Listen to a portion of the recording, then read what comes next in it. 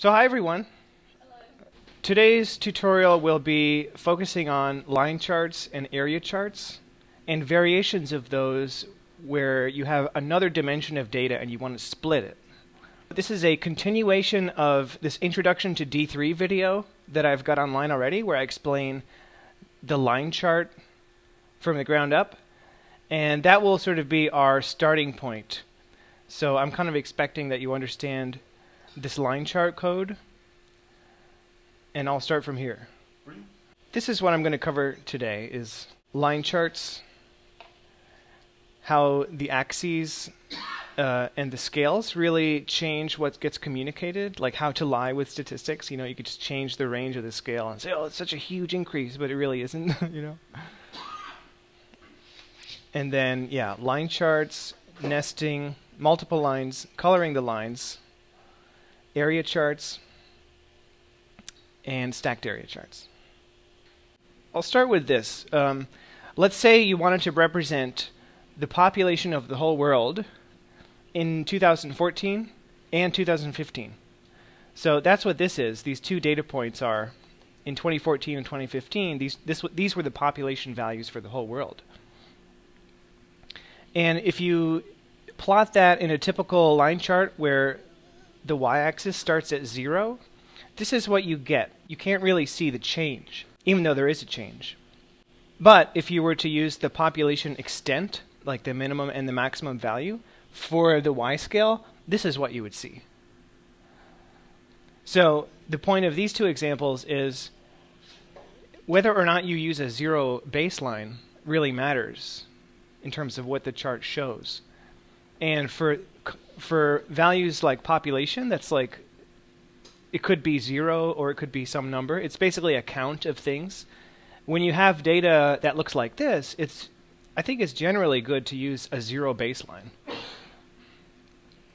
And so here's what it looks like if you plot the population of the world from 1950 to, I think, 2012 or 2015. And so this is a more telling visualization. So this is what happens when you split the data over time, and you see multiple values over time.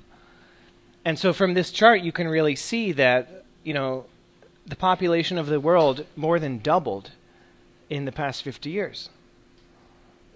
And to me, that was a wild thought.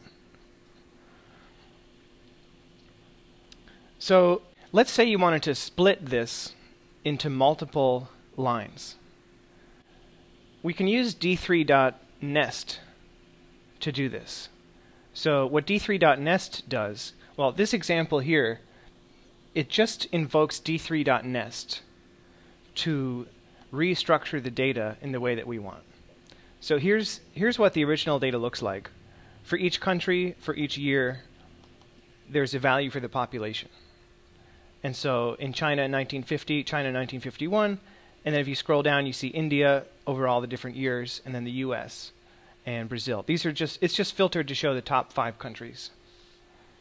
So this is the structure of the data. And remember, the structure of the data for the previous example was, it was just 2 columns, the year and the population. And this is pretty straightforward to make as a line chart. It's basically the same code as the introduction to D3 line chart. But certain things change when you want to make it multiple lines.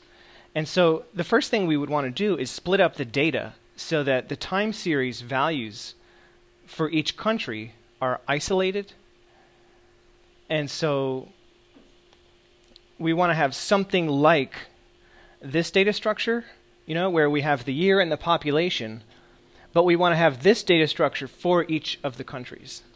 And that's what d3.nest can give us, given this kind of a data as input. And so here's what the code looks like. We're loading the data. When the CSV file is loaded, it gets passed into this render function, and it just calls d3.nest with a key function that returns, you know, d at line column. So remember, d here is, it's a D3 convention. This is the row object for an individual row of the table. And then line column here is a variable that says country. And you could change this depending on the data. And then once we've set up the key function, we call .entries with the data, and this gives us our nested data structure that we're going to use to draw multiple lines. And then this piece of code here just renders this data structure as JSON up here. So let's see what it looks like. The key for each of these top level objects is the country name. And so this is an array of objects, each of which has key and values. And so the key corresponds to the country, and then the values corresponds to all the rows of the data for that country. So you see, the first entry is China, and the values are all the different years and the population values just for China. And then likewise for India, and then likewise for the US, and so on. After we've done d3.nest, this is what a line chart can look like when you have multiple lines. So I'll go through the code for this in detail, and I'll compare it to the previous example that's just one line. So if we start looking through this code, there's another column called line column here, another variable called line column, and this is what I'm going to use with d3.nest. And then scrolling down, this is a lot of the stuff that was there before. The same line function as before. But now in the render function, there's a call to d3.nest that will nest the data based on this variable line column, which is country. And then this part is substantially different from the previous example. So let me just show you what the previous example looks like with just one line. So the way that D3 line charts work is you have an SVG path element. And in this example, I know that there's just going to be one of them. So I'm creating it up front here, outside of the render function. This creates an SVG path element that will eventually be set to be this line. And then inside the render function, I'm setting the D attribute of that path, that SVG path element, to be line of data. And this line is a D3 function that generates this cryptic string that's an SVG path string that you can use with this special D attribute, which is specific to SVG paths. So this is the complete code right here that actually, puts the data into this line and renders it. But we want to do this for all the different countries now. So let's take a look at the multi-line chart. What was one line before is now this set of lines here.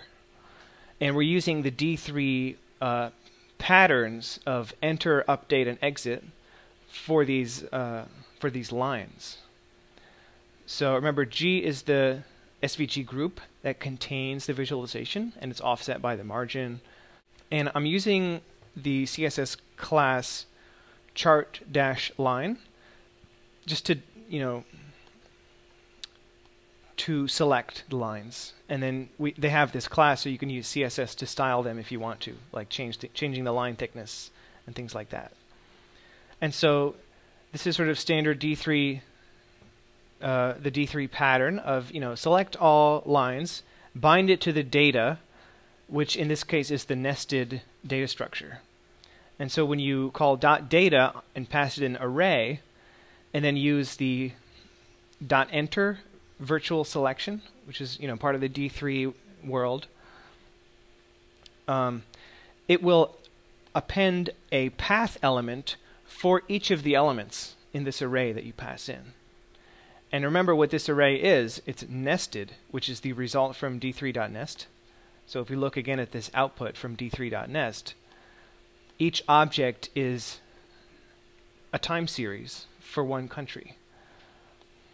And we can use the key property to get at the name of the country here. So for each of the 5 countries, it's going to append a new path element. And then it's going to use paths.attr d, which is for SVG paths, This is the property that you set to the path string that gets generated by this line function. And then remember, D has key and it has values.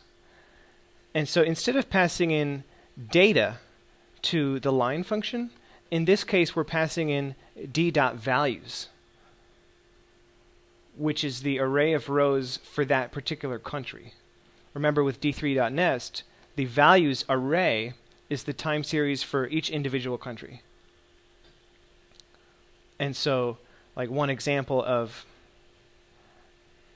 something that gets passed in here is, you know, d.values might be the array of all rows that correspond to China, or the array of all rows that correspond to India. And so, yeah, that's how it works. That's how you can make multiple lines on a line chart. Are the lines stacking, or just? They're not stacking. It's just taking the data value and passing it into the line generator, which uses the x and the y scales. So they're all on a common scale. There's no stacking happening. Yeah. And so what if we wanted to add color to this? Here's what that would look like. And it's very similar to some of the previous color examples. And so let's just see what's changed. There's now a color column variable. And now there's a color legend group element, which is the container for this color legend over here. And yeah, I'm giving it a CSS class of color legend, so we can use CSS over here to set the font and to set the font size. And yeah, transforming it, translating it by so many pixels, that just positions it to the right. And then we have a color scale, which is d3.scale.category10. And then I'm using Suzy Liu's wonderful color legend library, which is included here, D3 Legend. It's a nice module. And so here in the render function, we set the domain of the color scale to be, so take a look at this code here. It's saying nested.map, a function that returns the key of each object. And so nested, remember, has this array of 5 things. Each one of those 5 things has a key property, which is the country name. So this sets the domain of the color scale to be this array of country names. So this expression, when it gets evaluated, is the array of country names, like India, China, and Brazil. And so we're setting that to be the domain of the color scale. And then everything else is the same, except we're also setting the stroke attribute on the SVG path element, which is the color of it. I think lines don't have a fill, they only have a stroke. If you set the fill, it really doesn't do anything. Yeah. So we're setting the stroke attribute to be a function of the row. Well, actually, D here is the top level object. It's the time series for each country. And so we can use d.key, which again gives us the country name here. And remember, this applies to the entire line. So this is d.key assigning the color, and d.values assigning all the points of the line. And let me just show you again what comes out of d3.nest is this array of objects, each of which has key and values. So yeah, that's how you can assign color to each line. So all right, we got a line chart with multiple lines.